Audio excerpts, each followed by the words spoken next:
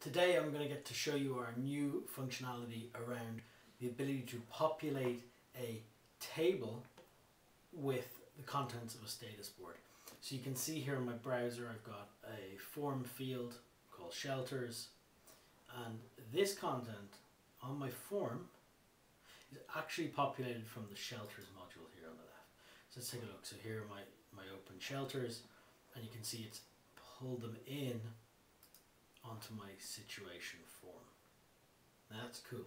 So how does this work? Well, let me jump to the admin area and we'll build a new one. Let's build a form that is going to pull from our damage assessment anything with no damage onto a new form. Okay, so we jump to the admin area. We go to templates and forms. We're going to create a new form called no damage. Okay, and then we're going to add a new section called a table field here, and this will be no damage. And that table is going to link to a new module, so damage assessment. And here's where you'll see I can now import the fields across. So it's giving me my damage assessment form, and I want my name, I want my location, and we'll also put up say a status on that. Okay, and this is where I talked about filters. So these are our expression based filters, which are really powerful. So I'm going to say anything where the value of status has no damage. So data.status equals, and we help you with these expressions. Just drop an email to our help desk. We'll write the expression for you if you need it.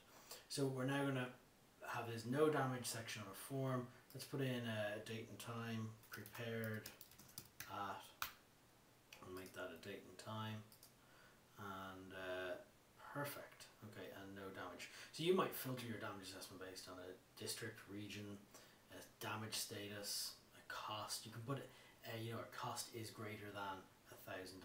You can do lots of stuff here. So let's just press save on this. We'll jump back over to my incident. We'll go to forms instantly across all my platforms, including mobile.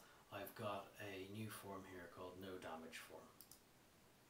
Okay, I open that and you'll see I can go prepare that now, timestamp that, and populate this table from the damage assessment. There you go, it's pulled out the ones with no damage. Just to show you what it looks like. Now this is snapshot, so it was prepared at a time, that form, but let's say I just add a third one with no damage.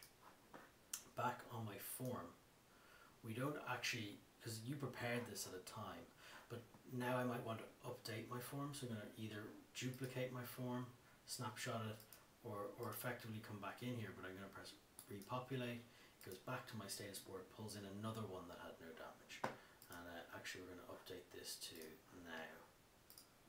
Okay, let's just reset the time. Okay, excellent. So you've seen that ability, how I configured a form and was able to pull the data from a status board into my form. Here it is printed. So super quick, really automated. This is a lovely feature to really expedite the ability to fill in your ICS forms from your status boards. Okay, look, this has been great showing you how to do this. Our help desk is always open. Email support@d4h.org if you'd like a hand getting this configured in your product. Thanks everyone, and stay tuned.